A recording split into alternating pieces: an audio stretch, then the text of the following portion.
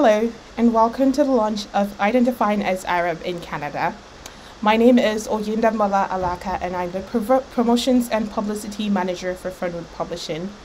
I'm excited to kick off this event, so please do subscribe to Fernwood's YouTube channel to know when we have exciting events or exciting content uploaded.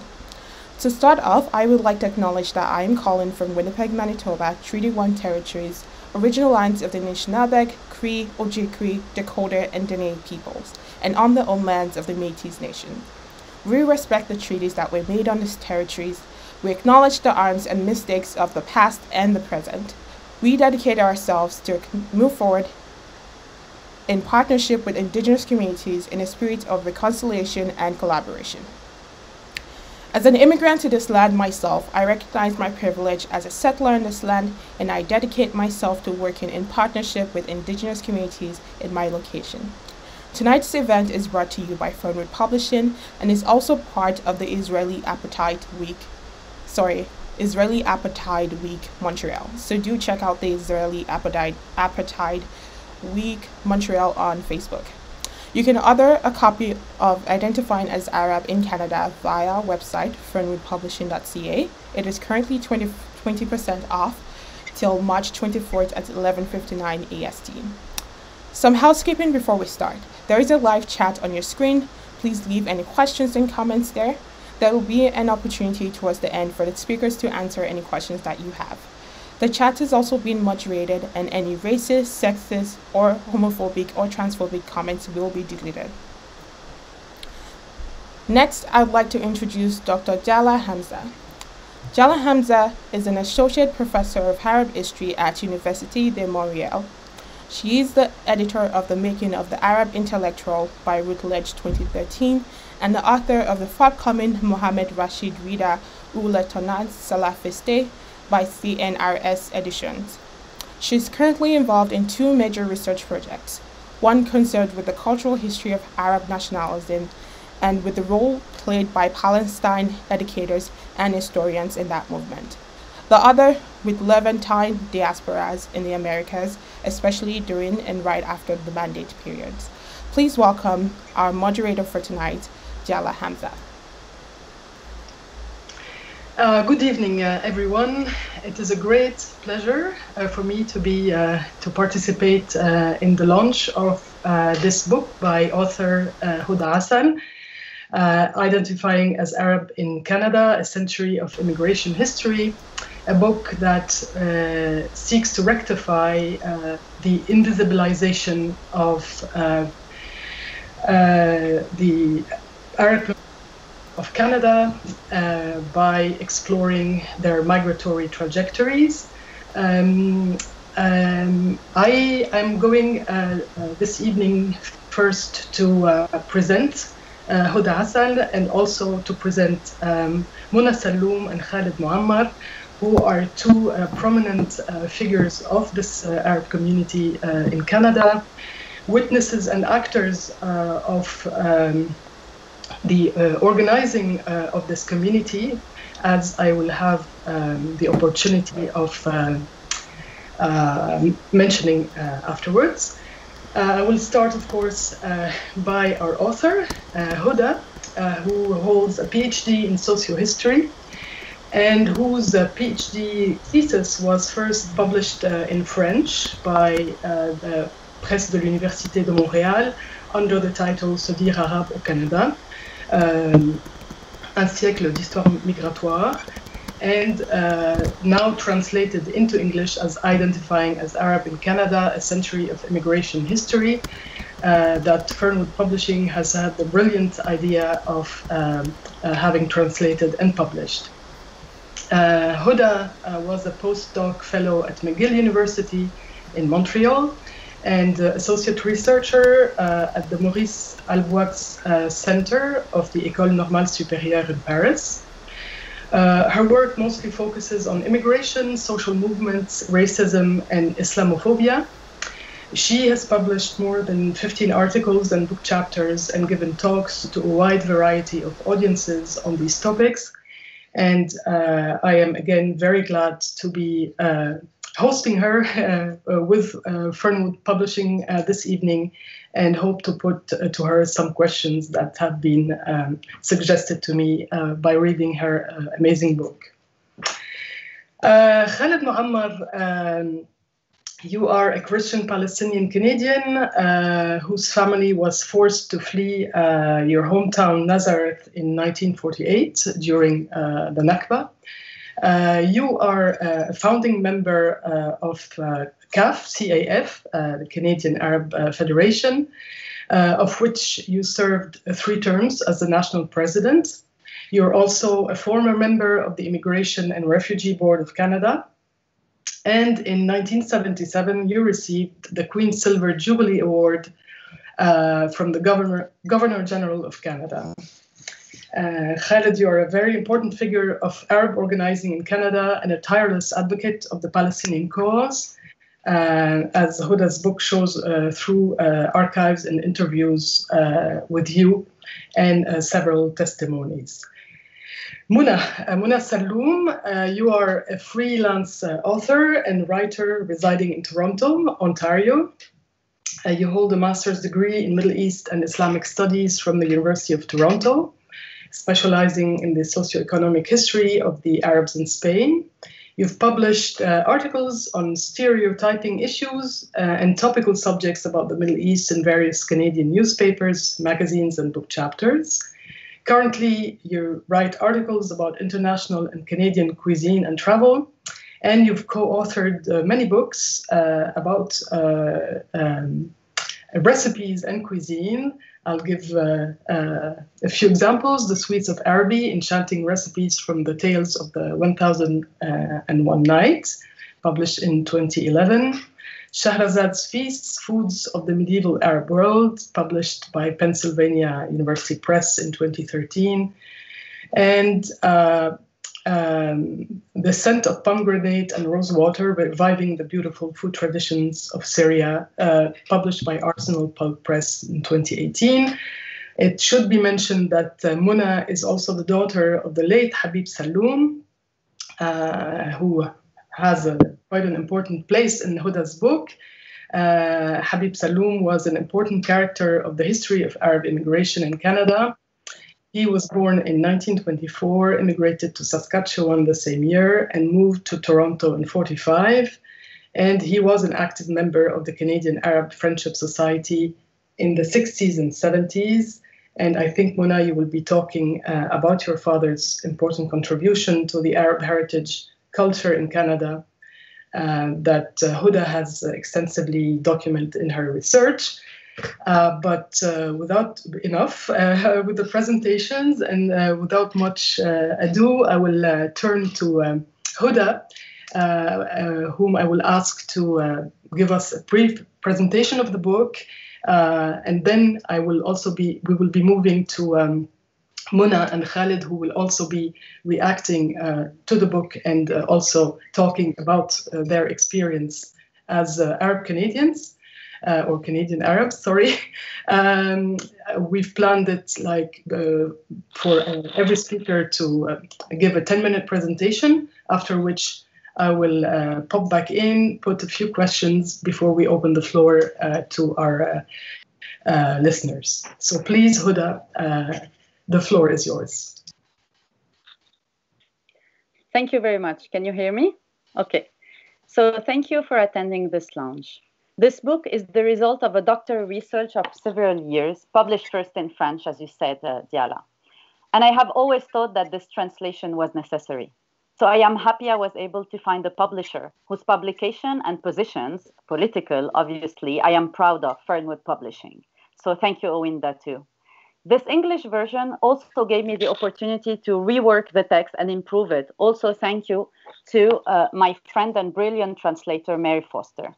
I would also like to thank today Dyala Hamzah here who accepted to moderate, and the real actors of this book, of which Khaled Mouammar and Muna Salloum are the representatives today.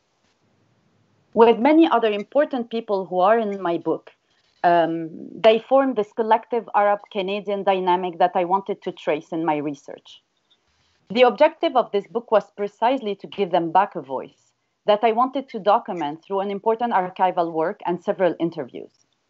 So that's why I think Mona and Khaled testimonies today are very important to listen to.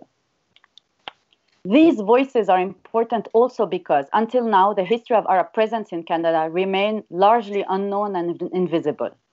Historians who have studied this history are rare, so here I pay tribute to my predecessors, notably to Baha Abu Laban and Brian Aboud.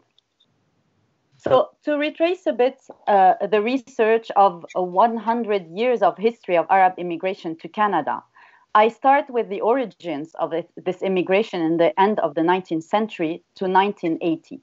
By analyzing a century of presence, I wanted to show the complexities of identity construction and organizational changes. But I also wanted to retrace the political actions of Canadian Arabs because, as the Algerian French sociologist Abdelmalek Sayad says, to exist is to exist politically. Explaining the mobilizations of minority, their strength at some period, but also their failures, helps to understand the presence.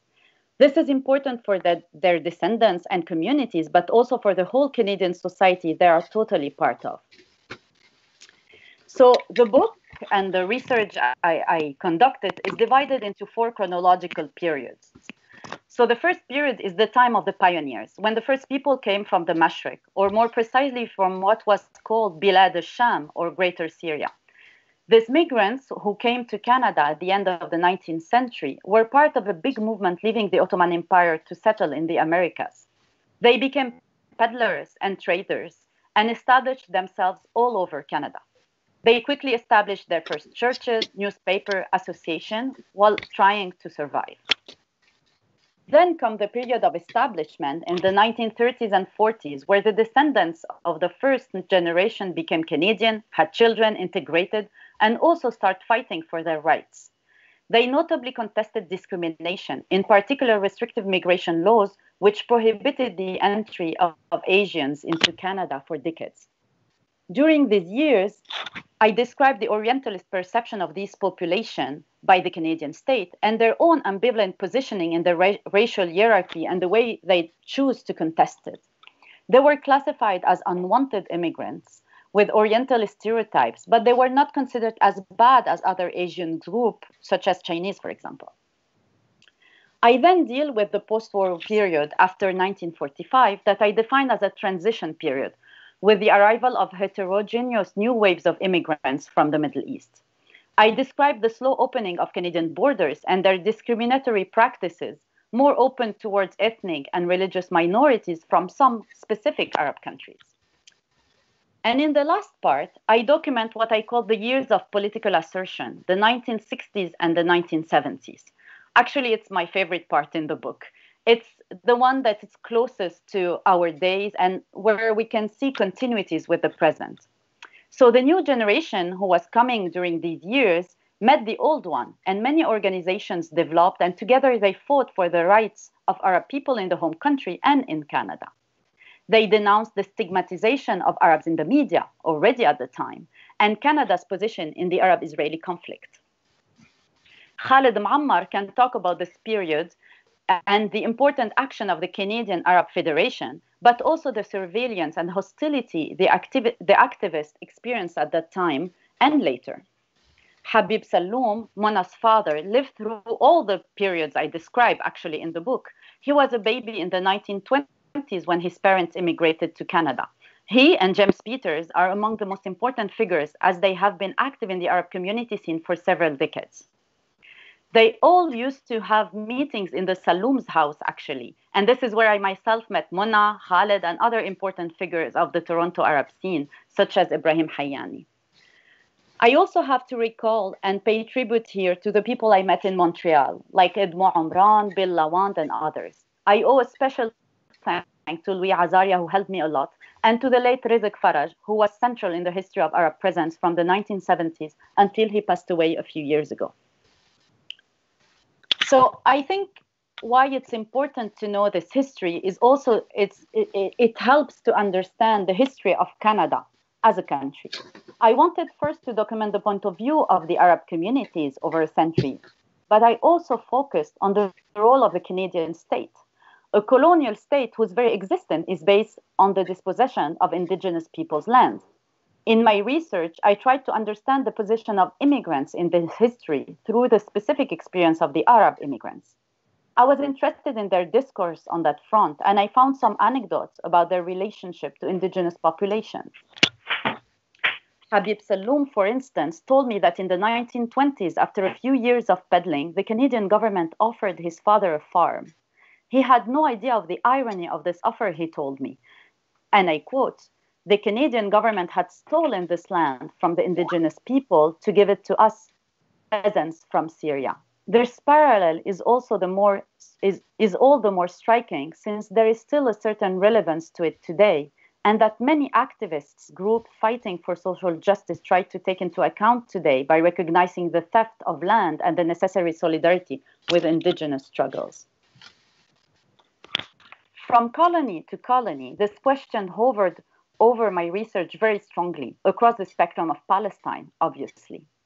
This allowed me to understand the support of colonial Canada to the colonial state of Israel since the beginning in the 1945. And I document how Canada was a strong supporter of the creation of Israel. Through correspondence and archival documents, I analyzed the hostility Canada expressed toward the demands for self-determination of the Palestinian people in their homeland and as they were made by Canadian Arab groups and activists. We can see that this hostility is still strong today. So I also think telling the past is also important to understand the present. Today, we see a growing interest in the history of minorities in general, the racism they have suffered and their struggles. This dynamic is driven by activists and descendants of this population who demand that their story be told and that their voices be heard because this past has an impact on the present. Hence, for me, the importance of being part of this movement that includes recalling the reality of indigenous dispossessions of their lands, their lives, and their culture. Reminding the history of slavery in Canada and the racism suffered by different generations of Black communities until today. The exploitation of migrants from Asia at different times, their work and the laws that discriminated them. And we can notice a growing hostility against these groups today.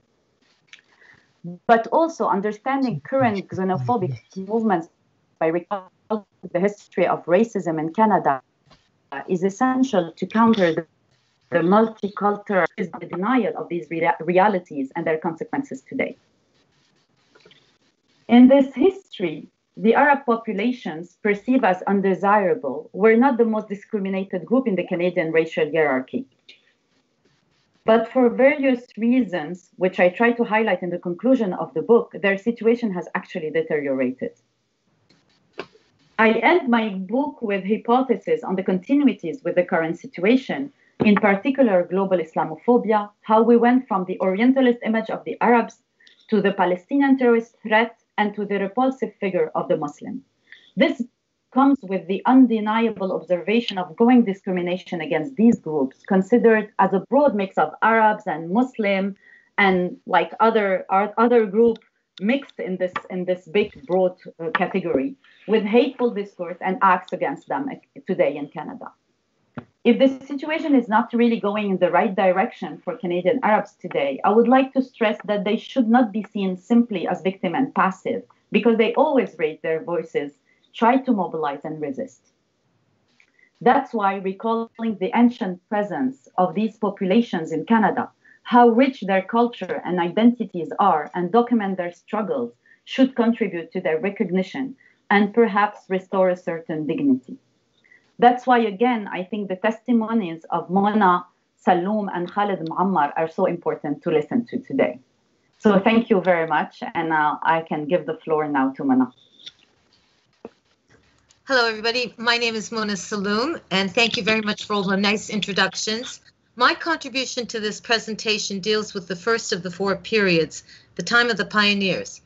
Now, my father is Habib Salloum, and his parents and also my mother's parents were part of this Canadian immigration story, the early period, that is, the first part. Both sides arrived in Canada between 1920 and 1925. My grandparents, on both sides, came from Greater Syria, or Bilad al-Sham. As Houda has correctly stated, they too were part of the peasant wave.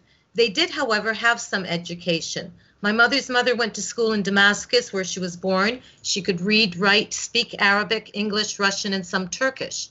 My father's mother had elementary school education and could read and write Arabic.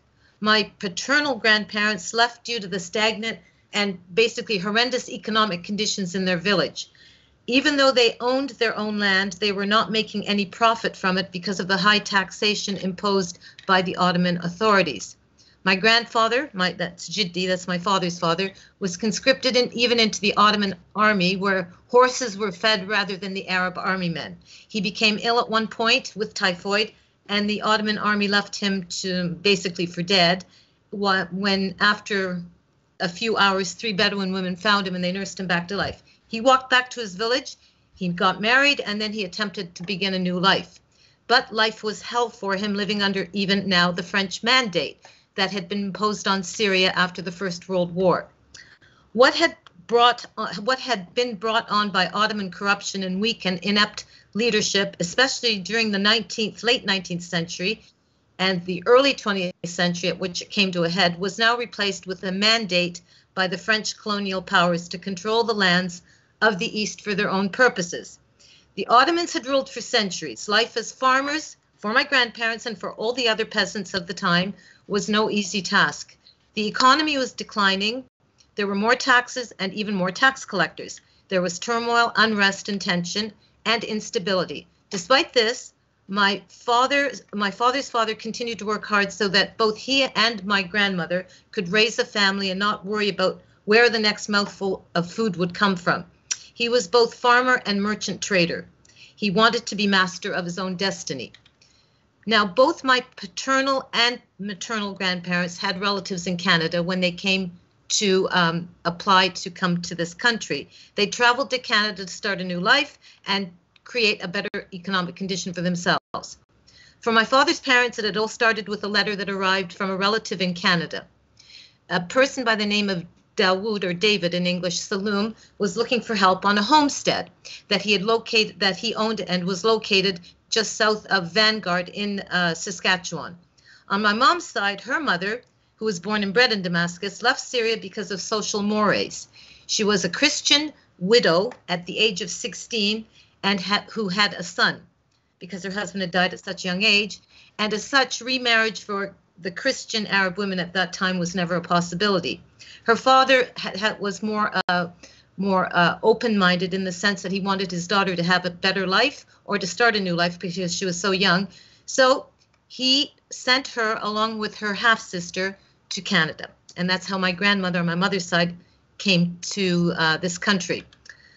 My mother's mother came with the intention of starting a new life, which really meant there was a large community growing in Montreal of Syrian immigrants, so she could probably begin a new life by marrying somebody there, which she eventually did. Both sides of my family, I don't talk about religion, but I have to explain, both sides of my parents' family were Syrian Orthodox or Arab Orthodox, and we never discussed, growing up, we never discussed religion, to be honest, because we had friends from all over the Arab world. Eventually, when I came to I spoke Arabic as a child at home, but when we started school, we lost a lot of the ability to speak, but we always understood. But my father and mother made it a point, especially my father, that we learn the alphabet when we were young to continue the tradition of the linguistic tradition. My mother kept us up to date on all of the customary traditions of how a girl should be, the kind of life that we should have, that kind of thing. Anyways, both my paternal grandparents planned to prosper, then eventually, even on my mother's side, to return home. Both sides left Syria on a ship that went from Beirut, Syria, because that's what it was called then, to Marseille, and then they came to Canada. My grandparents on my father's side going to Quebec City, and then they took a train to Saskatchewan. And my grandmother, my mother's mother, went to Halifax and then on to Montreal with her sister.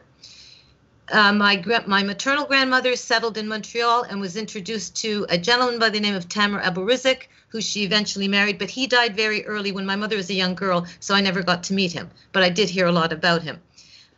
He had lived in northern Ontario, where there were a number of Syrian immigrants who became miners up there. Although married, my grandmother Nabiha stayed in Montreal while her husband worked in Cobalt, that's in Northern Ontario, and he would return home so every often.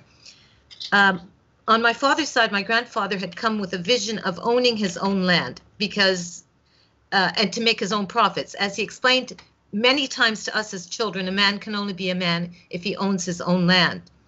The only people he knew out in Saskatchewan that he met were the Syrians from the area from where he came from. He was from the Karaoun, which is now in Lebanon. It's in the Bekaa Valley. All the people he knew were his relatives and governor, and another Salloum was already living there already. Basically, he had come a few years before. Musa Salloum was the name of this other gentleman who had a general store in the city of Governor, the little city of Governor, and my grandfather ended up having to work for. He worked with David Salloum because he was paid. He moved from the farm when he first came, where he was working for David Salloum, but he wasn't being paid. You know, the relative didn't pay his relative, so he went on to become a trader. He became a peddler under the auspices of this other Salloum. It was on one of his peddling trips that he learned that the federal government was willing to sell homesteads or give out homesteads of approximately located 40 miles south of this place called Governor. So my grandfather went out and saw the land, paid $10 the administration fee, and he ended up with 160 acres of land. But then the land didn't seem that great, but he went and bought another quarter section. So he ended up with quite a bit of acres of land, and that's how he began his life as a farmer. My father's parents now owned at this point 50 acres of land, of broken land, with the rest being pasture. It also, on the land was also an unfinished house. All of this is important because for me, this is how I was raised, learning these stories of history, not ancient history, not medieval history, not post-medieval or post-classical. This is all history that was part of my blood, part of my being, or how I came to be. This to me was very important. And thank goodness that my father was a great writer and a great reader, because he felt that the oral tradition, in one sense, was extremely important, but the written word was even more. From this little dwelling on the farm, my grandparents came to succeed in their life. They moved on from living as poor farmers to just poor farmers in a sense, and eventually a little bit more affluent. They were able to purchase, for example, horses and farm animals. They grew their own vegetables. They lived, remember, during the Depression, and they also lived during the Great Drought in Saskatchewan, which lasted for 7 years. But I have to say something. One of the most important thing about these immigrants, they knew how to survive, not just my father's family, but the other Syrian immigrants around them. And I'm speaking only of Saskatchewan at the moment, because they were able to survive by old country methods. My grandfather, for example, when he arrived, he brought with him lentils and chickpeas in his pocket, which were completely unheard of in this part of in Canada, that is for sure. And he grew the lentils and chickpeas, which of course flourish in dry conditions. So they always had these pulses on hand, and they stored them during the winters. They also they preserved meat, for example. They didn't have refrigeration in the early years, so they made something called kawarma, which I'm pretty sure most of the Arabs don't eat anymore. That is from the eastern part of the Arab world. It's basically meat that's chopped up and boiled in fat, in lamb fat preferably, sometimes beef, and it preserves itself within the fat. You don't have to refrigerate it. So they had meat constantly for the 12 months in the year. So and also I should also say that my grandparents built their own house. Again, the first house in the adobe tradition. They created adobe and built bricks and built the house. And eventually, of course, everything changed. But they were survivors. They lived a very harsh life, but they came to enjoy it. Although my grandmother, my father's mother, always told us that every night she would cry wanting to go back to the old country. Again, this is one of the features of the first major generation, that first wave, or that first part, as Houda calls them, because they had the idea of making the money and going back to the old country and settling there. It never happened on both my paternal and maternal grandparents' side, because there was never time. They had families, and the families grew here, and they ended up living the life of a Canadian. But for my father, it was a different story. As a child, he always had this vision that there was something beyond the farm. In school, that was his favorite part of his young life, going to school and reading the books in the library. He read and read, and then he read the books again, and he knew that there was something beyond. When at home, my grandmother, my father's mother, that is, my grandmother would tell her children, there were 8 of them, she would tell them stories about the old country, what it was like to live in Syria, what it was like to eat figs, what it was like to have olives, tahina. They didn't have tahina, so my grandmother made use of peanut butter as a replacement for tahina. They had dates, the mainstay of the Arab diet. They couldn't even get them out in Saskatchewan. It was only about 5 or 6 years later, after they'd settled, that general stores started to open up with some goods, but it ended up my grandfather would order these kind of goods, the olives and the figs and the dates, from Montreal. And it would take a while to get to them, but they got them anyways. But my grandmother talked of this Eden, this paradise that she came from, even though they had to leave because it was so bad. But it was more the social life, the social aspect of living in Canada as old stock Canadians was very, very difficult, because as I said, the only people that they really mixed with were the other Syrians, and those Syrians were placed miles and miles apart. So it was only during the big festivities, during Easter, Christmas, and even the Eid for the Muslim population, the very small Muslim population, because they had very close friends who were Muslim, they would all celebrate together. There was they crossed religious lines. It didn't matter. As long as they spoke the same language, they had some kind of unity, and that's how it came to be. Growing up on this, my father decided that he had to leave the farm, and one day when he was 15, he told his parents, "I'm leaving," and he literally left. And he went to Regina, got some work there, and then eventually, when he was almost 17, he joined the Royal Canadian Air Force. Why did he do it? He was afraid of being conscripted. This was 1943, late 43. And of course, the war was still going on, and there was word that there was conscription going on, especially in the army. So my father figured it would be too dangerous, so he joined the Air Force. They trained him in Regina, and by 1944, he took the ship to England. For him, this was the most exciting venture of his life, because he was literally leaving the farm, leaving Saskatchewan in those harsh Depression years and the drought. He got to England, and there he was trained, but many days he was on, I don't know the term, but he had a vacation time during certain days of the week, and he used to spend his time in the libraries. And in the libraries, I have to tell you one other thing that's really important. When he was in school, as a child, he and his siblings would go to school, and constantly they were harassed, bullied, because of their color, because of their clothes, but they were called Black Syrians. The epithet of Black Syrian always was stuck at the back of my father's mind. And he'd go home and tell his father and mother, "They're calling us Black Syrian." And my father would get beat up by these other kids, and his siblings too. "You're Black Syrians." And he didn't understand what the problem was with being Syrian or Black Syrian. What is this? What is this?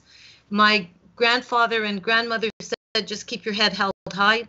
They don't know what we are. They don't understand," kind of thing. But my father wanted to learn. So when he was in England, he said, "Geez, let me think. Black Syrians, what are these Black Syrians? Oh, okay, so I'm going to read about the Syrians." He read about the Syrians, as he explained to us, and he thought, "Wow, this is really great. What a history, what a history." And then he connected it with Arab history, of course. We are part of the Arab world. And from that point, in all honesty, from when he was about 18, he decided he had a mission in life.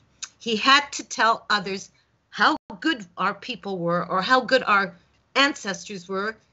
I mean, not everybody's perfect, but there was a great history behind that term Syrian or Arab. When he came back, he went out west to Regina and then to Vancouver. And in Vancouver, he decided to come to Toronto. In Toronto, he had some relatives, but he wanted to work because there was constant employment. There were much more opportunities in Toronto. And it was in Toronto, he came in 1945. In 1949, he met my mother through relatives. She too, of course, of Syrian background. And he met her at the Syrian Bowling League, which was really cool. They had that. He met her, and they decided to get married a year later. And a few years later, they had us. So that's my background. That's my history. I have a very strong attachment to the old country, and because of my grandparents, because of my parents. As we grew up, we were taught the language, of course. Everything in our house, whatever we did until we started kindergarten was all in Arabic, everything. So we only understood Arabic. When we started school, of course, we forgot how to speak it, like it happened so quickly, my mother said, but we still were able to understand it. We grew up in a household that had many types of visitors. Of course, all of our relatives, that's taken for granted. But the visitors we had became our family as well. They were predominantly from all across the Arab world, not just the Arab world, of course, non-speaking Arabic guests, and like our neighbors, other friends from my dad's work or my mother's friends, whatever. But it was mainly an Arab household with Arab friendship that we grew, in which we grew up, and which very, very much influenced the way we thought and eventually wrote. My Arabic is very good, but I can speak, I was telling Houda, my colloquial is terrible because I mix in all types of dialects. The classical Arabic's perfectly fine because I studied it. My father wanted us to be proud of what we were, and my father continued the tradition. He worked for the federal government for 36 years. He took early retirement so he could always do what he wanted to do, which was to write and to publish and to correct the image of the Arabs. He got involved with many people. One of them, of course, being Khaled. James Peters was his closest friend because they had a common history. To be honest, for my father, his life was his community and his family. And from that point, when he became more, like in the 60s, he went twice across the entire Arab world with my mother because he wanted to experience the history, the people, the culture. Of course, not everything was perfect, but for him, it was the ideal launching ground for his writing career. And from that point, he continued. Of course, he got involved with the organizations. He was one of the founders of the Canadian Arab Friendship Society, he and James Peters. He was completely involved with the establishment of the Arab Community Center of Toronto, and of course, the Canadian Arab Federation, one of the co-founders or one of the people that recommended that such an organization exist because he wanted to see the unity of the Arabs across the country. My father, to me, is the greatest man in the world, and he has left quite a great influence on not only his family but other people as well who knew and loved him. So my sister and I grew up with this kind of background, and we feel that we are carrying the torch for him because we tend to spend our time trying to say, look, we're not bad people. This is the way we are. This is our tradition. So let me correct you when you say this or that. Yes, I've had my share of bullying and derogatory remarks said to me when I was younger, but through the years I learned how to respond, and I think we do have the respect that we want. It's coming with age maybe, or coming with years of experience, and something like Houda's book is going to be helping our community create a name for itself in this country, because we're all part of the heritage. That's all I have to say, but I can also honestly say that without people like James Peters, Habib Salloum, Khaled Mouammar, Khaled to me is the new generation that came, all of these people recognize that there is an image that we have here. I do identify myself as an Arab Canadian, not Canadian Arab, because I was raised as an Arab first, and I'm in Canada, and I am a Canadian as well.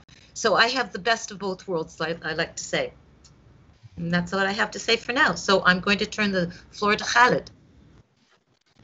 Thank you.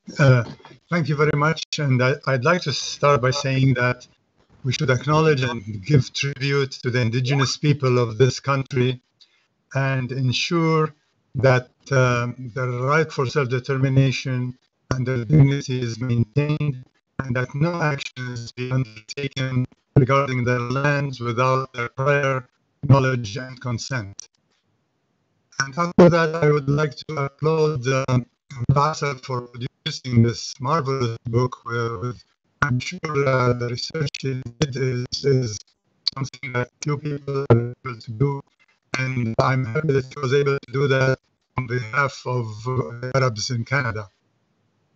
Now, reading the book, I can understand the challenges that faced Arabs who came in the 19th century and the early 20th century because of the stereotypes about them and the ignorance about their background, and how they had to endure the laws which discriminated against them, because at that time it only favored white Europeans. Asians and Africans were not considered equal human beings, unfortunately. And following that, even back in the 30s and 40s, when the issue of Palestine became in the news, these immigrants had to also face the Zionist stereotypes and attacks against Arabs generally, which influenced their presence in Canada.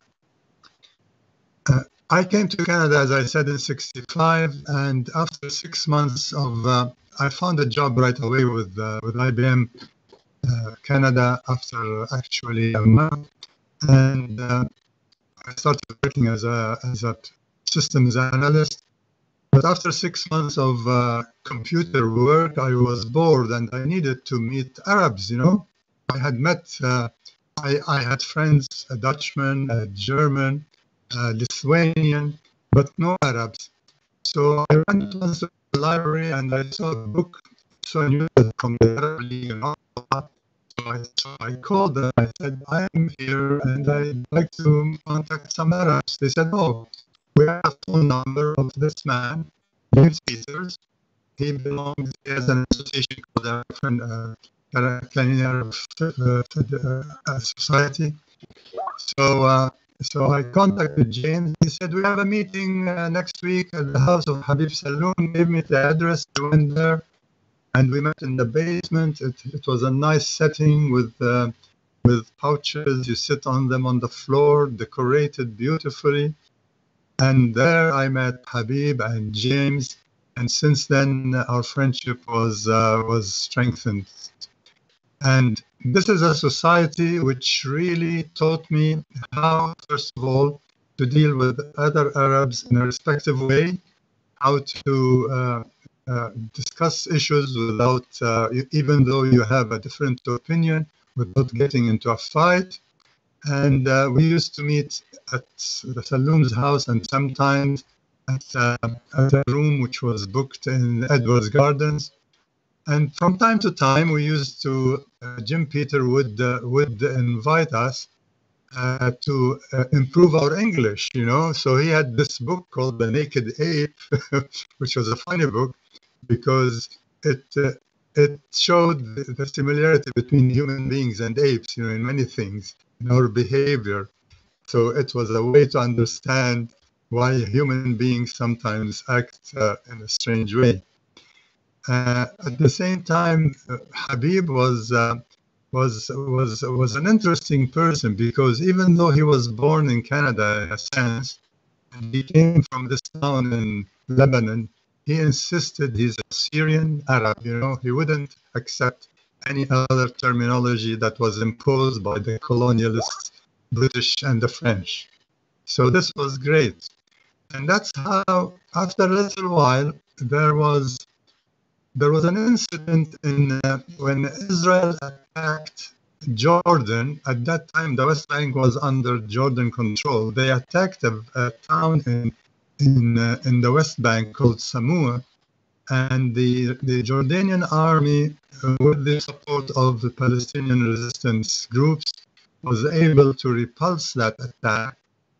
But the media in Canada presented it in such a distorted way, These are terrorists that had to be, Israel went in to do that.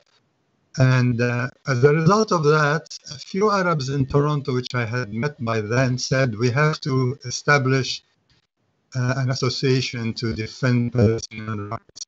So that's how the Arab Palestine Association came into existence at the end of 1966. And strangely enough, not strangely enough, what's as good about it, it shows you how people felt that they are all united. We had a Lebanese, we had 2 Iraqis as founders, we had 3 Palestinians, and we had someone from the Gulf states. So we established the Arab Palestine Association at the end of '66. And then another catastrophe happened in June of '67, and the media was gloating about how these Arabs were defeated, how Egyptian soldiers, they distorted the whole thing. They said Egyptian soldiers were so cowardly, they took off their shoes and ran in the Sinai to escape the Israeli army, which doesn't make sense because the sand is hot in Sinai. You don't want to walk with your bare foot in the sand in June, it's burning hot. But so we felt angry, the Canadian Arab Friendship Society of Jim Peter and Habib, and the new society which was formed, the Arab Peace Association. We were contacted by another society in London called the Canadian Arab Friendship Society, and they said we should meet together and discuss how to deal with this occupation of the Golan Heights, the rest of Palestine, and Sinai. So the three societies met in London. The leaders from London were Ali Jbara and Dr. George Hajjar. From Toronto, GP Salloum, myself, and Dr. Ibrahim Salti, who was a visiting doctor from Lebanon, who was doing his internship specialization. We met with Dr. Mohammed Dukanish, who was an Egyptian professor of engineering at Hamilton at McMaster University, and that's how the Canadian Arab Federation was established at the end of 1967. Again, as there was Egyptians, Lebanese, Palestinians, Syrians, and we were united as Arabs. Great. And following that, the Federation, we started with three societies only, right? Canadian Arab Society of London, Canadian Arab Friendship Society of Toronto, the Arab Palestine Association. And then the events, continued in the 73 war when again there was a war between Syria and Egypt were attacked by Israel. At that time, there was a decision by Canada to support, as usual, stand with Israel, and we had to speak out as Arabs, as representative of the community. We had to stand up, but because of that, we became targeted. From 73 to 76, that there was surveillance of our activities in many ways.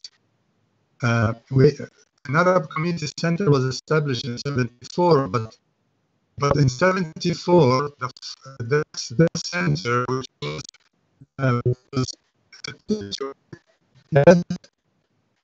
the center which was situated in a Unitarian church. Yeah.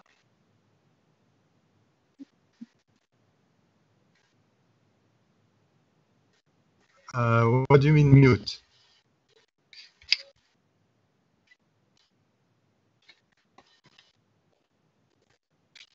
Mute.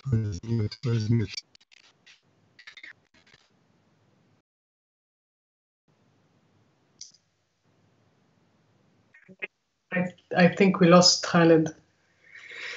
Maybe the disconnection. He's back. Maybe the disconnection will. Can you hear me better? Yes, actually, yeah. It was a bad connection, Khaled. So yeah. Well, basically, the Federation mission was to protect the civil liberties and the human rights of Arabs specifically, and all Canadians. We were against racism, against Arabs, against Muslims, against indigenous people. We also wanted to support Palestinian rights for Palestinian human rights and justice, and also they can hear me. You can hear me clearly here, correct? Hello? Yeah. And to accomplish that, we needed, first of all, to reach out to more Arab communities, which we did.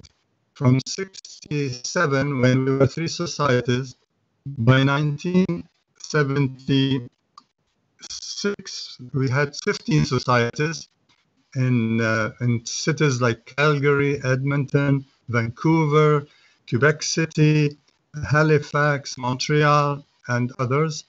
And by 1981, we had 25 societies. And when I left in 2010, the Federation, we had 40 societies. But at the same time, we felt we needed to strengthen our bonds with other communities, with groups that face racism, with ethnocultural groups, with labor groups, with Muslim groups, and also reach out to churches, like the United Church, the Unitarian Church, which were more open-minded in dealing with racism issues. And this is why we had, for example, contacts. We joined, like I was the Federation was a founding member of the Canadian Ethnocultural Council, which was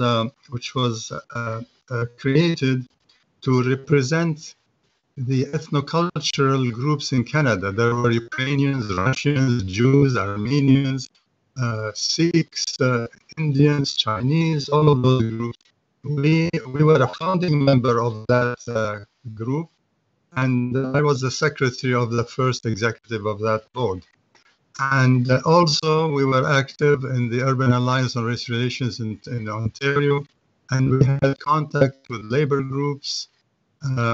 And this was strengthened later after the 70s and 80s with people like Ali Mallah, who was an executive member of the Federation, and he was an active union member. So we felt it's very important to reach out to all of Canadian societies, because we were facing problems from the media bias and also from the political parties who were trying to silence our voices.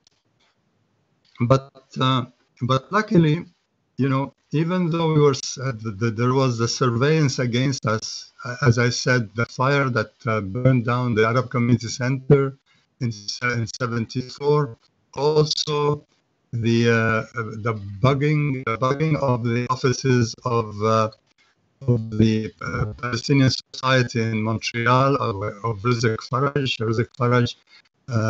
They had an office in a union building, but somebody placed microphones in the walls to monitor what they were saying. So when a group from Montreal was trying to travel to New York, they were stopped at the border. Khaled? Yes. Excuse me. Your connection is really problematic. So I'm unfortunately going to ask you to maybe wrap up, because it's sometimes really inaudible what you're saying, so that we can maybe move on to questions, and then maybe come back to you with the hope that the connection will have resumed. Okay. Well, okay, that's fine. So basically, what I want to say is that currently the Arab community is still facing challenges, but it's clear that there is a change happening, because more and more people are realizing that Arabs are human beings like everybody else. There are representatives in the government who are of Arab and Muslim descent. They might not be speaking out as much, but there is now more understanding under the current government, at least, because during the Harper regime from 2006 to 2015, the Canadian government will not meet with Arab groups. They boycotted Arab groups, and they actually cut the funding to the Canadian Federation because it was supporting the Arab people and denouncing Israel's attacks against Lebanon in 2006 and and in 2008 against Gaza. So this is there's a change in the air, and we are positive that the future will be better. Actually, last week or this week, the CTV just put on they had an interview with the director of a Palestinian film called The Present, and they were very favorable to how the Palestinians are suffering under Israel's occupation, and that this would resonate with Canadians, especially people who are refugees and new immigrants. So let us be positive that the winds are changing in the right direction. Thank you very much to the three of you for these interventions into, well, first to Houda for summarizing in a way her book, and to Muna and Khaled for these insights into their personal lives and experiences. How did you log into this? I am hearing... Your connection is horrible. Your computer sucks. Khaled, I am hearing voices, which is a bit problematic for... Yeah, okay. Okay, so I am going to put questions, brief questions to the three of you. Starting with the Houda. Well, first, Houda, I don't know where to start. As far as this amazing piece of scholarship is concerned, you've retraced with painstaking details the construction of these Arab communities in Canada, the construction of their identities. You've shown how they were trapped at times and how they still had agency to circumvent the categories that the Canadian state was trying to impose on them. The book is full of gems. I will probably at some point refer to some of them, but maybe I will keep it short to start with by putting one maybe broad question to you, which addresses one of the ambitions of the book, which is, as the blurb of Fenwood Publishing says, you are trying to rectify the invisibilization of those Canadian Arabs through your work, and you have been researching basically a community that has largely been unaware of its own history. So the invisibilization works both ways. Canadian Arabs were invisibilized by the Canadian state or marginalized and discriminated against, but the Arab communities were for a long time unaware of their own history and maybe invisibilized themselves through this. So the question is relates to this point, and also maybe in connection to this, I wanted to ask you to maybe comment the excerpts with which the dedication of your book, which is to my grandfather, America's orphan. So in connection to what I was just saying about this community that has been unaware of itself, but also invisibilized, could you maybe reflect, and this is a personal question, I know, about this grandfather who was America's orphan, and more specifically, how did the personal intersect with the research, and how were you able to negotiate the personal and well, maybe the professional or the academic pursuit. Let's put it this way. To Muna, I would like to ask the following question.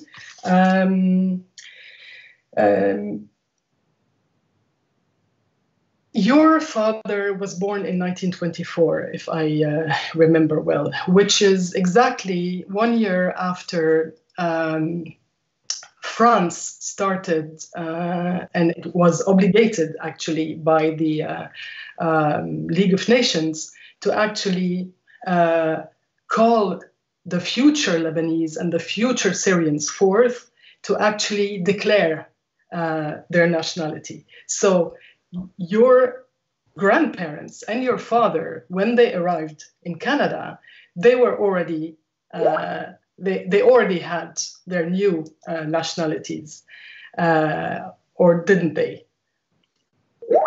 Okay, so I will ask you to reflect on that, and if so or if not, because apparently this was not the case, how much did Habib Salloum actually contribute to make his family and the community at large aware of that huge event, which is actually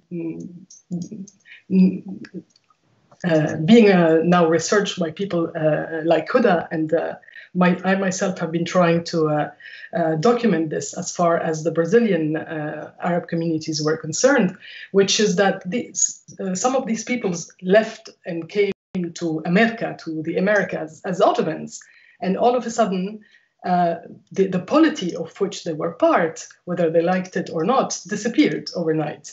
And colonial entities replaced the empire, and they were given a very short window in which to come forth and declare their nationalities, which was done at the French consulate or embassies when they were abroad, and which were done in Lebanon or Syria when they were still in the countries of origin.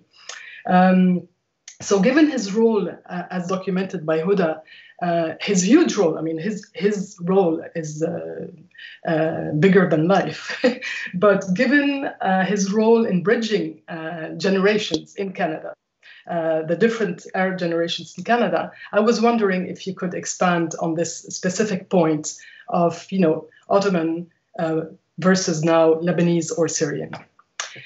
And to Khaled, I have, of course, also a host of questions, but maybe I will start by asking a specific question concerning something you've mentioned in your talk right now, which was actually the role and the weight that labor groups played in Canada in supporting solidarity with Arabs, which we are seeing also manifestly today, and how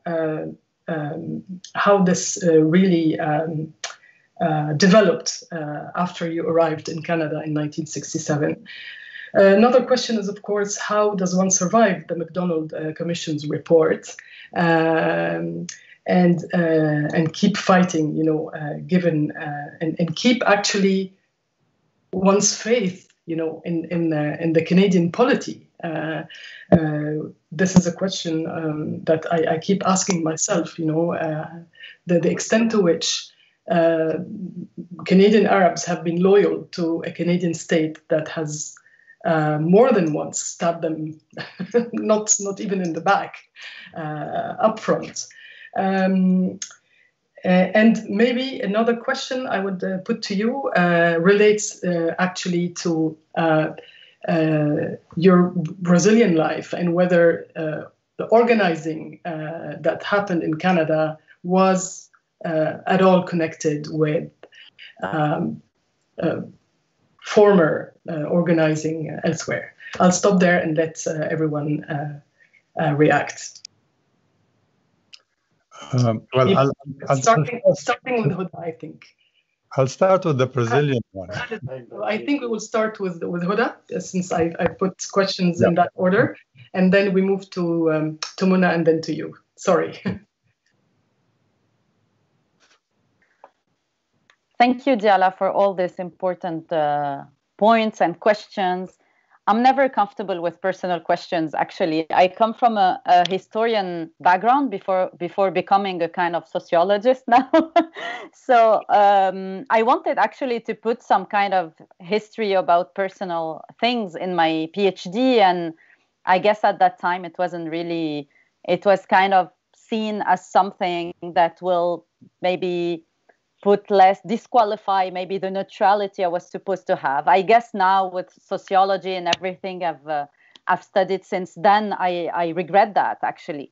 So the story of my grandfather is kind of very, very blurry. So he was just an orphan, and because his father and mother left for America, and we never knew where in America, actually. And this is one of the things I would like to research. I never knew my grandfather. He passed away when I was 3 years ago. So it's a kind of mythological family history where we knew that at 3 years old during the First World War, he was left with the nuns, and his parents never came back. And they, I guess, died in America. We think it might be New York. And everyone in the family has a different narrative about it, and he had a different narrative about it. So it's a kind of legend, and I would like to research that, actually. But I could pay tribute to the other people in my family, like my aunt who passed away last year and who lived in Canada for really long, and who told me to come to Canada, actually, since really long. And this is why I started to look towards this direction. And I started to construct the whole historical research I conducted, personal history.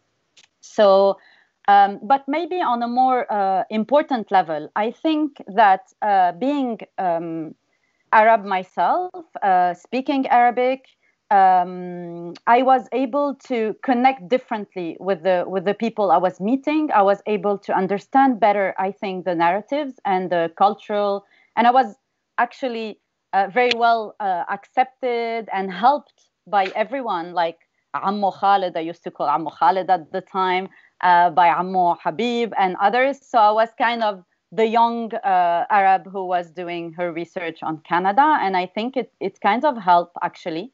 And after that, I did a lot of research on Muslim women in France, in Canada, about Islamophobia, hate acts. And each time, I guess, being a racialized scholar and being myself very understanding of the experience of discrimination, of racism, of what is it to be an immigrant, always helped me a lot, actually, getting the stories and understanding and analyzing, actually, with still a neutrality, or a kind of neutrality, but asking the right questions. So I think this is important to talk about as a reflexive point of view, and how people who are like actually engaging in research are like have different skills to do it, and could connect differently with the people they interview. So maybe, I don't know if I'm answering really the question, but. Thank you. And this is a very moving revelation you've made to us. I hope I haven't prompted something you were not prepared to say, but this is a very moving story. I was just very intrigued by the formulation, America's orphan. So I now understand I understand, yeah, partly the background of where this is coming from. Thank you, Houda. Mona, would you care to respond? Sure. Okay, first of all, it was a very interesting question you've posed, and it's really important, actually, in the sense that my grandparents arrived from Syria. That's what they knew. They knew Beirut was in Syria.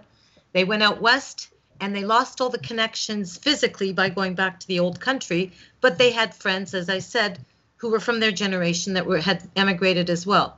They knew themselves as Syrians. That's all there was. As my father told me a story that in 1940 something, I'm sorry, I don't remember the year exactly, so it must have been 45, 46. My grandfather and grandmother as well in Saskatchewan received a letter from the French Mandate of Syria, Lebanon, asking him to sign and her to sign a form that stated that they were now Lebanese. And my grandfather ripped it up because he wouldn't accept it. He didn't have anything against the Lebanese per se, or the country called Lebanon, or the area of Syria called Lebanon. His problem was that he lived under Ottoman occupation, and again, they were not the Arabs or the Syrians of that region, and all of Greater Syria did not have the ability to make their own plans for their own future. Everything was controlled by foreigners, as he said to us. Even my grandfather told us as we were young. When France and Britain came into the area, and again, we have a new imperialist, colonialist power taking over, my grandfather couldn't accept it. In fact, there's a really good story that my father told us. In 1947, he went to visit his parents, and my grandparents had a cafe at that time in a little city called Neville. He walked into the cafe. He hadn't seen them for about 6 months. He walked in, and he saw my grandfather, who was quite, my grandfather was quite stoic. You never really saw him cry, but my father saw him when he walked in. He saw my grandfather, his head on the counter, crying like a baby. And my father said, "What's wrong?" He thought something had happened. And my grandfather said, "This is the ultimate humiliation of the Arabs." So he recognized the whole system, the business of Palestine. So for him, he was more encompassing in the sense that everybody that spoke Arabic was part of his community. My grandfather and grandmother, and also my mother's mother, and again, I can't speak of my mother's father because we didn't know him. But my grandmother was very influential in our, both grandparents were both influential in our life. But my grandmother from Damascus, Nabiha, and my Siti Shams and my Jiddi Georges, they all had nothing bad to say about other Arabs. Religion, as I said, I'm going to keep underlining the fact that religion had nothing to do with us growing up. We knew what we were later on in life, basically, but it was never part of our being. We were raised as Arab Canadians. We were raised as Canadians of Arab stock. Do not deny your heritage. Never deny your heritage, because this is what makes you who you are. You have an identity. And for me, Houda's title of her book was really important, because I do have that identity and I've got nothing to hide about it, because I like being what I am. I've never denounced it, denied it. I've got stories to tell you about the September 11 attacks. I've got stories to tell you as a grown-up person what happened to me. I don't want to go into that. But I have to say that the Ottomans, the identification of a person is based upon that person, how they see themselves and how strong they have an adherence to their own nationality or origin. We even have a family tree. We know which tribe we come from. That's how strong it is in our family. Okay. Thank you, Mona. Thank you. Khaled? Okay. Yes, thank you. I'll start with my experience in Brazil. Brazil, when I arrived in Brazil, I felt really great because the governor of the state of São Paulo, the biggest state, was of Arab descent, and he actually later tried to run for president, but he lost. But wherever you went, you were respected, received. Arab. The food, sfiha and kibbe, is popular all over the place. You buy it like from kiosks. At the same time, I saw a documentary on TV, on the national TV, showing that the first Portuguese discoverers who landed in Brazil wrote in Arabic. The manuscripts, they showed manuscripts which were written in Arabic. So the sailors who were leading the ships that landed in Brazil were Arab from Spain, and Portugal, from the Iberian Peninsula. And then I came to Canada, and so I said, what's this? They can't do that to us, Arabs. So we had to speak out. Then I talk about the MacDonald Commission. MacDonald Commission, the MacDonald Commission just proved something, which is that the police and the RCMP in this country have been targeting, first of all, the indigenous people, then, racial groups like blacks and others, and then mainly, and then Arabs and Muslims, And this is why they were responsible for the torture, for the imprisonment and torture of people like Maher Arrar and Al-Malki and others. And they were responsible also for the bugging of Arab organizations. And so unfortunately, this will stay, because we have to understand the colonial, history of this country.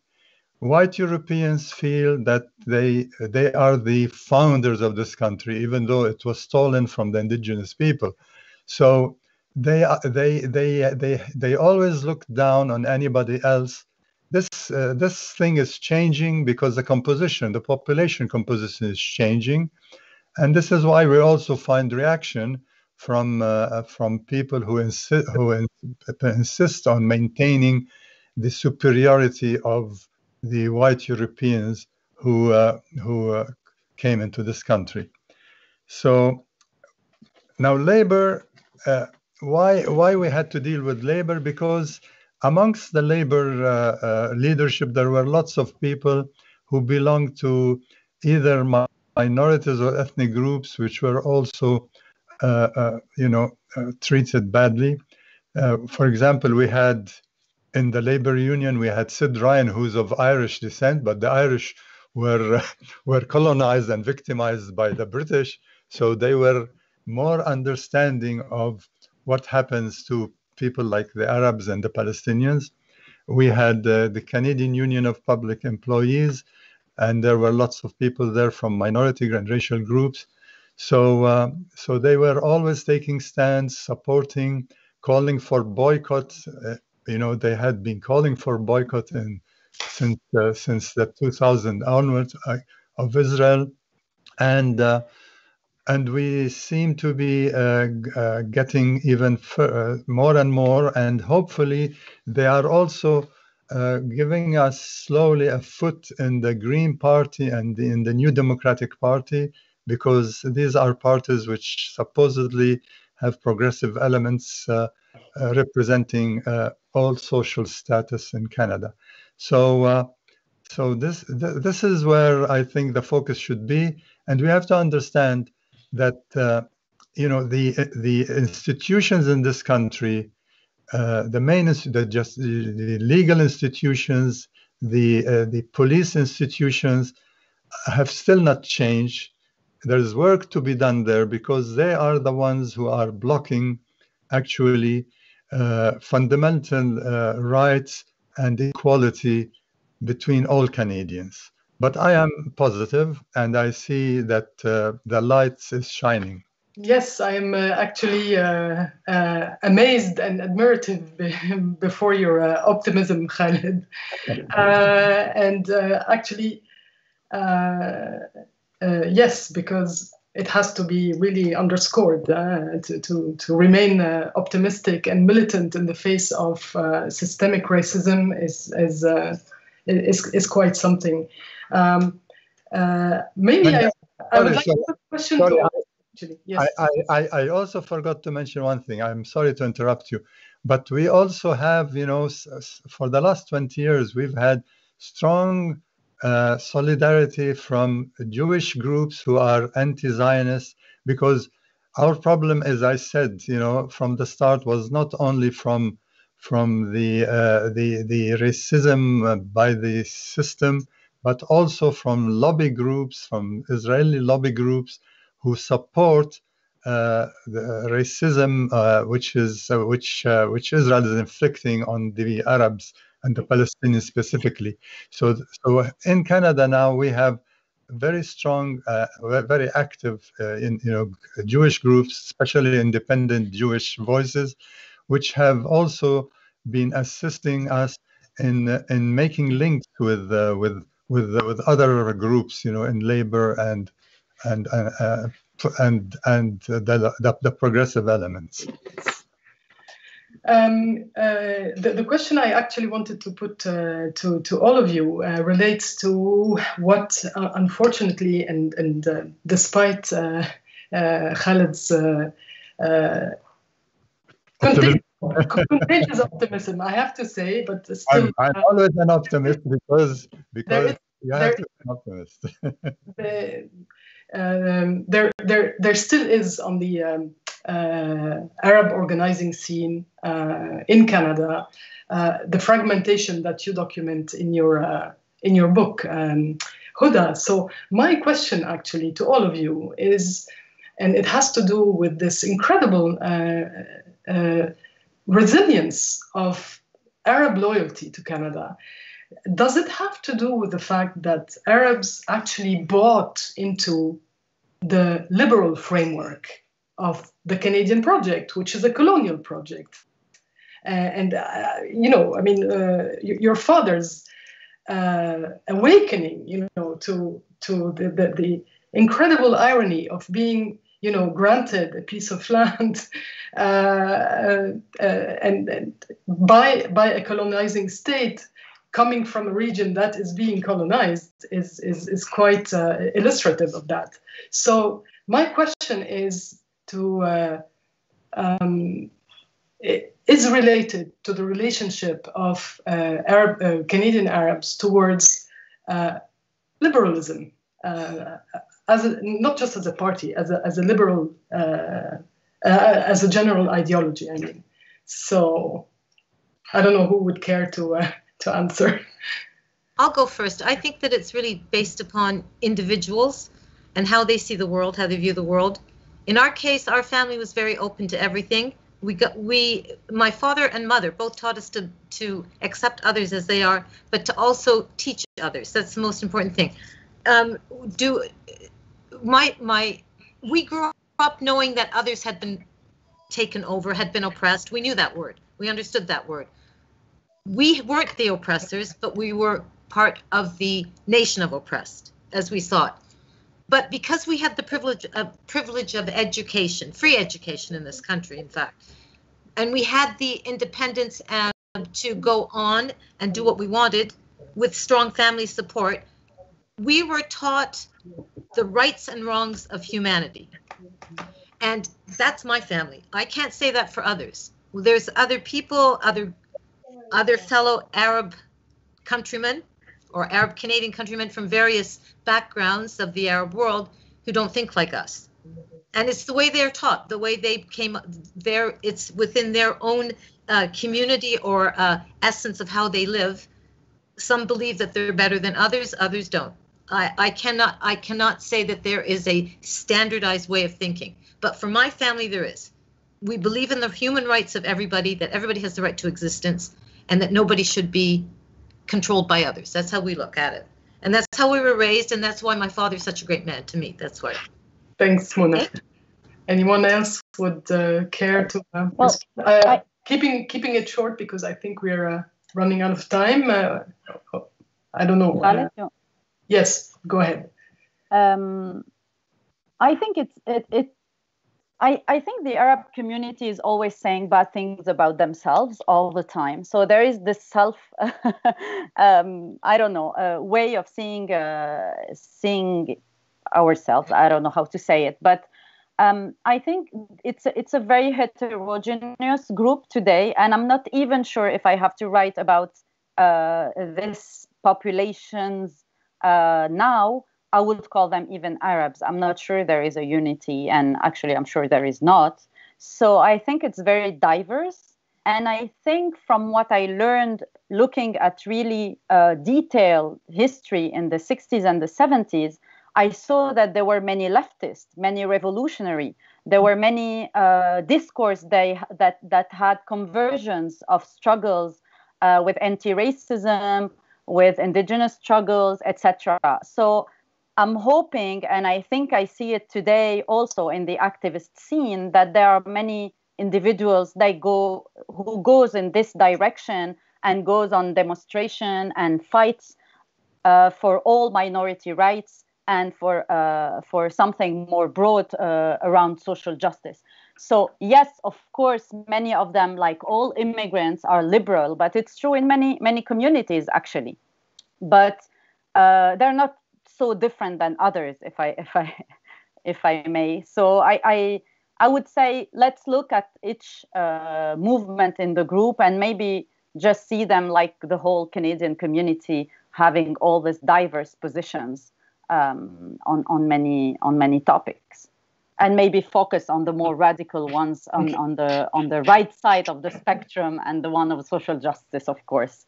Okay, maybe I had in mind a more contemporary situation of the mainstream associations, but you're of course right about. But there are the two. Like, you have the mainstream organization that could be more mainstream, and you have others that have still very strong positions on Palestinian rights, on anti-racism, anti-colonialism, anti-imperialism. It also exists. So, well. Okay, I'd like to mention something. Until 2011, when we had 40 members societies in the federation, we had Iraqis, we had Somalis, Moroccans, Egyptian, Jordanians, Palestinians, Syrians, Lebanese. So all of them were willing to work together. I think the events in the Arab world since 2011, and maybe a little earlier, starting with the invasion of Iraq and what happened in Iraq, it started to create the divisions, between sects sometimes, and between also political parties and the community here. So, and some of these people then say, okay, you don't like Canada, but what's happening in this Arab country is worse. Be happy with what your situation in Canada. So these are the people who are defeatist, or you call them the liberal, because they say we don't have to change anything. It's better than back home, And unfortunately, the events which are happening in the Arab world are helping that mind frame. But I think that won't last too long also. Okay. Thank you very much. I just need to check as far as the time is concerned. Oyinda, do we still have some more time for further discussion?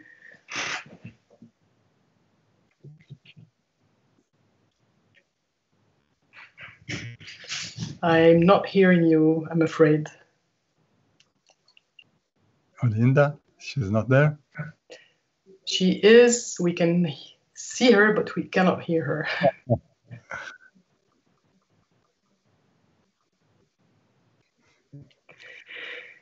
Okay, while she finds a way to get back to us, I think I will put another question, since it seems we still have some 10 minutes. Okay. I think there are many strengths in your book, Houda. One of them being, of course, showing the history of immigration laws, how they evolved, how they actually suffocated the early community between 1910 and the 30s, I think, and up to today, how we move from anti-Asianism or anti-Asiatic feelings and policies in Canada. And then, where Syrians somehow are identified as this intermediate category, not really black, but not really white. And then as we move further, closer to us, with the full-blown Islamophobia of today. So I think, of course, your book stops in the 70s, and you've explained why in the introduction. But I think one of the strengths was really to show the evolution of the communities inside an evolving legal framework in Canada. And for instance, you show that before 1931, the category Muslim does not exist, which is, of course, very interesting to anyone researching Islamophobia and, all those racial, ethnic, religious categories that feed into racist frameworks. This being said, and yes, and of course, while doing that, you also show, the ignorance of the general population, which welcomes, the first peddlers who have no idea with whom they're dealing with, and who think, those Arabs or Syrians might be Greeks or Italians, and eventually those categories of Black Syrians or Black Jews evolved out of those first experiences. Now that you have given us this fresco, this 1 century fresco to read, and you've recorded this extremely important history of, honestly, a community against all odds, maybe not more than any other stigmatized immigrant diasporic community, but you have shown in what way, it was a community against all odds. And my question to you is whether there would be a sequel to this book, to this research. Would you actually think of, continuing the story beyond the 70s and up till today, researching maybe giving us, a place that becomes bigger as the book progresses to the Palestinian community, since the Palestinians appear on the Canadian scene later than what would become Syrians and Lebanese. So yeah, might there be a sequel to this wonderful book? I would love to, actually, but I also encourage a lot of new scholars and young people to go and research more in depth, because doing a PhD is one of the ways to go really in depth in this kind of research, as everybody knows. But actually, I think what's really missing is the whole history of the 80s and the 90s. And there is not so many studies about it. Brian Aboud did a little bit about the association around that. But still, I think there is something to be done about that. And I kind of jumped into contemporary Islamophobia, and I did research Islamophobic and racist acts in Quebec recently.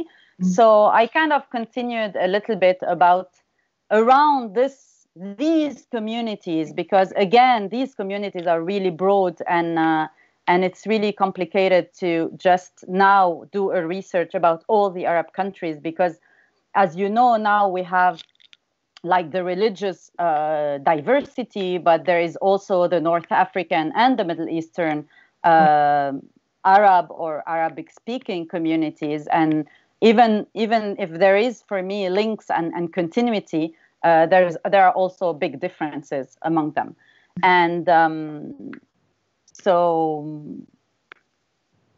I hope other people will research more about this group, but also in relationship with other communities and with a whole history of minorities, as I was saying. And maybe one of the things I would like to point out that's really important, and I realized that doing my PhD, is how much the international policy plays an important role. And in this specific community, it's maybe more or less real, it's accurate for other groups, but for the Arabs and Muslims, the way the Canadian state or any state relates with the countries of origins will have a real big impact on the diasporas. And this is also important on the researches around transnationalism, for example, where you see that some embassies and some home countries are really interested in the fate of their communities abroad, and which was not so much the case for the Arab countries. Only the real interest they had was more from dictatorship to surveil their activists abroad or opponents, but to encourage, to fund, to help, or to just sustain in a way or another was maybe it's a chance actually, which let them be independent in the 70s. But still, it's also explain where they are weak and why when they lobby the state for demands, related to the home country, but also against discrimination that regard them, they're also not don't weigh so much in the balance. So I think this is really important. And it's also more important when we see the consequences of war on terror, of all the wars that are made in the Middle East and abroad, like even Afghanistan, etc. And all of this has a big impact on how we perceive and how those communities will be treated in Canada. And that's also explain why they are maybe a bit reluctant also to resist, because they've always been repressed and surveilled. And this is also important to take into account, because intimidation is something that works in a way to weaken a movement.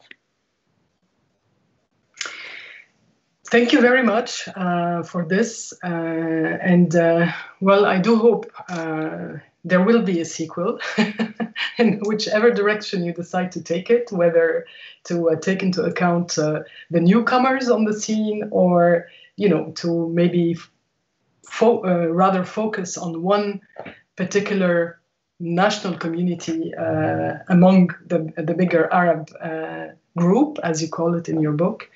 I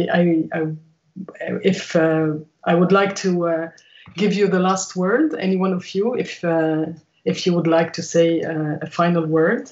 Otherwise, if not, I would like to thank everyone for this engaging conversation. And I wish all the best to all of you. And I wish all the best for the book. It deserves all the success in the world. And again, I am extremely happy that it was translated into English. It has to reach its first actors and members, the members of the Arab communities of Canada. I'll just say one thing. Arab Canadians will continue to have challenges, but now the Chinese Canadians are going to be facing more challenges, it looks, because this is a trend. At one time it was Soviet Union, and then Islamophobia became the major issue. And since most Arabs are Muslims and most Palestinians are Muslims, you have this campaign against the Arabs, by the Israel lobby and by evangelical Christians who say, these Arabs and Muslims are preventing, the second coming of Jesus Christ.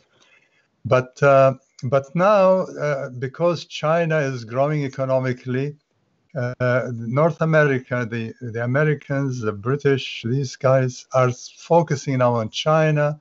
And that's why you had an incident yesterday in Atlanta. A young white man goes into these places, kills eight Chinese women.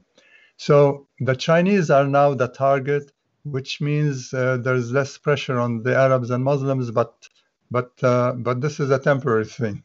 So racism still exists in Canada, as I said, in the institutions, in the main institutions, government, police, judiciary, and this will target, and the victims will always be racial and religious groups.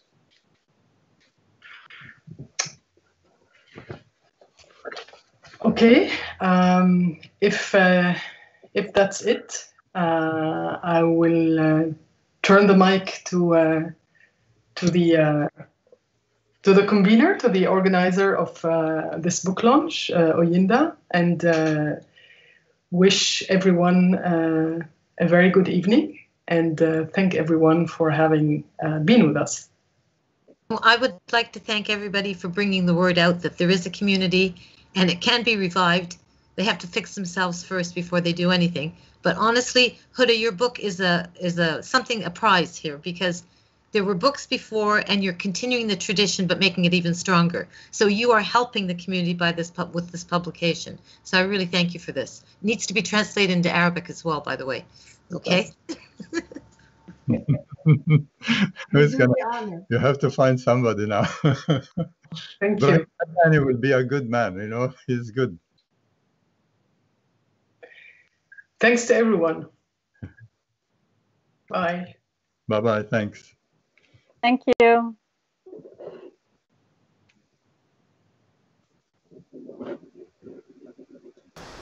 Thank you for joining us tonight. Please remember to subscribe to Fernwood's YouTube channel, and also remember to buy Houda's book, Identifying as Arab in Canada, on Fernwood Publishing, and get 20% off from now until March 24th. Thank you so much for joining us tonight. You can still watch this video on YouTube by subscribing to our YouTube channel, or just going to our YouTube channel and what you would find the video on there. If you do want to watch the video after today, you can just save this link and watch it directly on this link. Again, thank you so much for joining us tonight, and enjoy the rest of your week.